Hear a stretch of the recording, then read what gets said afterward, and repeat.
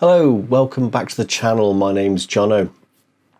Some time ago I featured a video whereby I showed you my first attempts at developing at home for many years.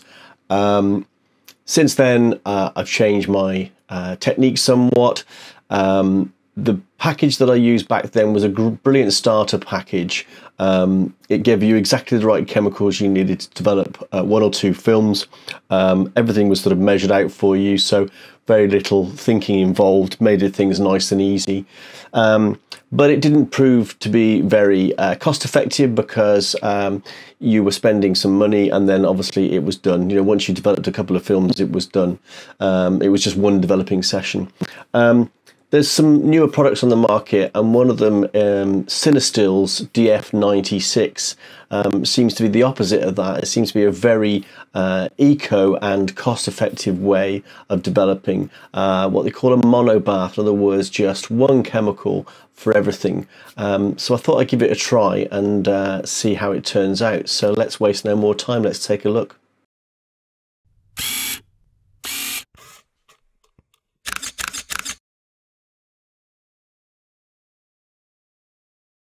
The film I'm going to be developing is this. This is the Alford HP5 black and white film 120 that I've shot in the Yashica A camera that I showed you in a recent video.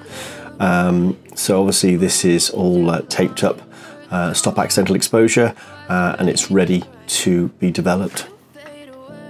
So this is the developing chemical I'm going to use, Cinestill's DF96 Monobath. In other words, it's just one chemical to do everything, rather than having to have a developer and a fixer, etc, etc.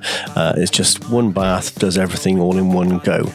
You can buy it in pre-mixed liquid form, but the version I've got is slightly cheaper. It's in granular format, and I need to mix the two parts that they send you with water, and it makes up 1 litre, more than enough to develop two 35mm films in one go, or in this case one 120 film in one go.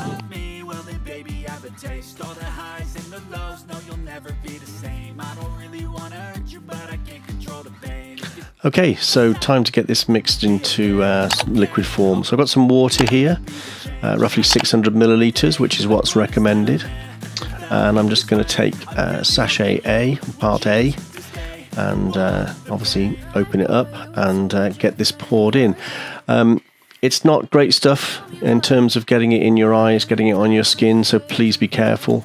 Might be better off wearing gloves and safety glasses, although I was a little carefree here and didn't do that. But yeah, please do that. Also do this in a well ventilated area, because as I say, the fumes can be a little bit toxic. We don't want anybody being injured. Pouring it in and mixing it up as much as possible. It goes cloudy to start with, but ideally you need to mix this well enough so that their solution goes clear and that everything has been dissolved into the water. I had a little problem with getting the last couple of bits and pieces dissolved, but it didn't seem to cause me too much of a problem. So yeah, mixing all that in,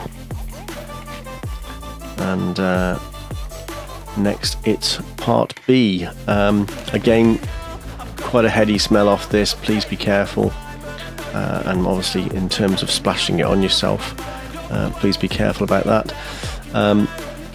But yeah, as I say, the solution does go a little bit cloudy to start with, but it should be clear by the time you're actually decanting this into your sort of final container for storage. I should point out, by the way, that I'm not using distilled water as is recommended. I'm just using tap water. I've seen people use both, and to be honest with you, I really can't tell the difference in the end result. So I think it really depends on tap water in your local area, but I think you'll be fine in most cases. So in it goes, stirring on the way, trying to get as much of it as dissolved as possible. You shouldn't get much left over. I only had the odd grain perhaps just wouldn't dissolve properly for me. What I ended up actually doing was straining any solid material left off. There wasn't a huge amount, as I say, but rather than it having it in the developer and obviously causing problems with it, scratching film, etc. So just making sure that you get as much dissolved as possible. Just topping this up now. So as I say, it was only 600ml, just topping it up to the 1 litre mark, 1000 millilitres. And a bit more stirring just to try and get as much of this sediment that you can see floating around as dissolved as possible.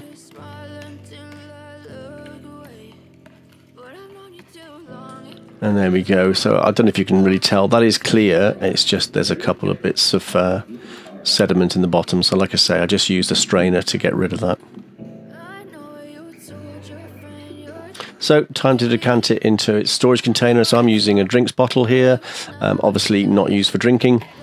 Please make sure you label everything and store it away safely. But this takes 1 litre, so I shouldn't have any problems. Just using a funnel to avoid splashing this anywhere.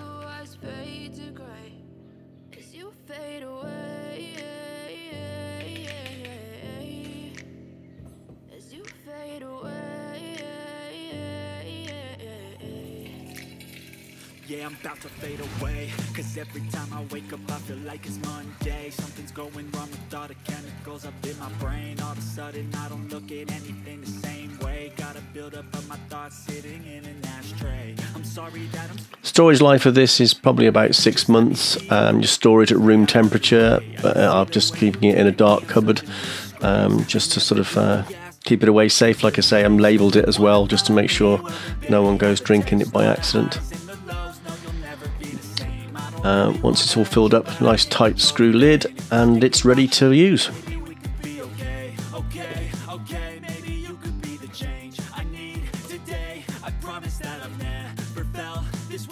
Just like before, I have my Patterson tank, whereas with 35mm film I would have been able to use 2 spools at a time with this kind of width. Because I'm developing 120 film, it's much wider.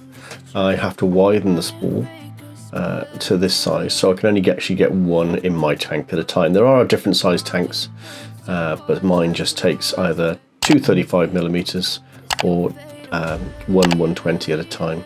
It goes onto this spool once I've got the film wound on, and then that goes into the tank, and obviously the light-proof lid will go on top. So, need to put all this into a bag and get the film wound onto the spool. So there we go, we have our film loaded onto the spool in the tank, all nice and light proof, ready to begin the developing process. So we're all ready to go. I'm just checking the temperature of the water. It's 22 degrees C.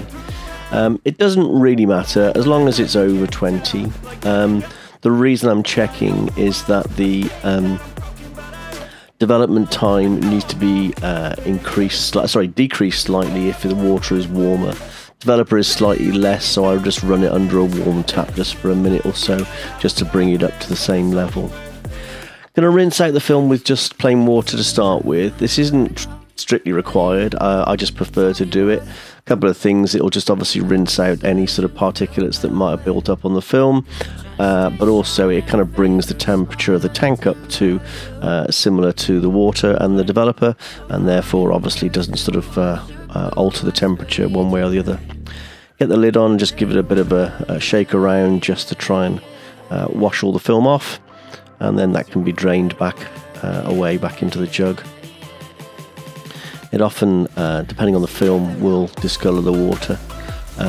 Don't worry, don't be alarmed about that, that's quite normal. As you can see with this, it's sort of given it a sort of almost dark bluish colour. But like I say, that can be discarded then.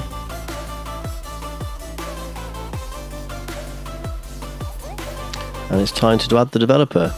Don't actually need a full litre for this particular one because I'm only doing it on 1 film, but obviously you can fill it up until you see the developer come to the top of the tank. Just put the lid on in case it spill it, and then we can begin the development process. So I've got a timer running in the background there on the screen.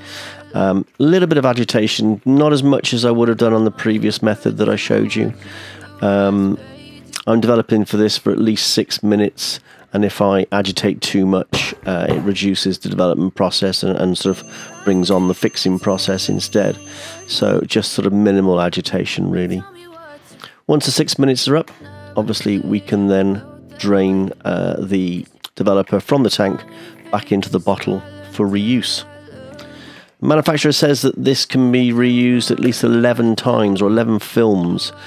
Not tested that particularly. I don't know whether or not it can be stretched a little bit just by increasing the development times.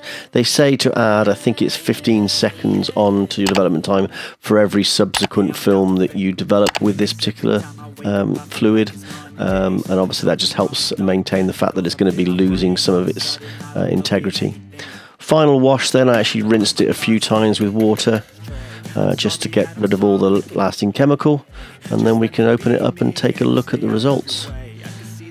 Just get to the end of the film, and there we go, we have some images, which is rather nice.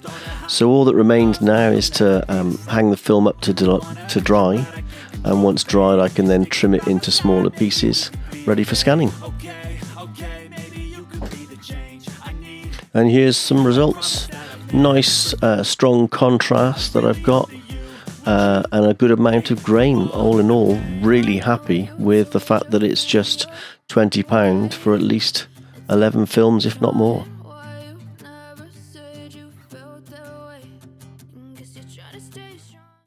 So there you go, that's Cinestill DF96. I hope that was of interest to you. I'm really impressed with the product, to be honest with you. Saves money, still nice and simple to use, a lot less hassle in terms of having to, you know, go through various stages or whatever else. It's just a one-hit wonder. So yeah, wholly recommend it. I'm going on holiday in a week or so, but I'll try not to interrupt the supply of videos.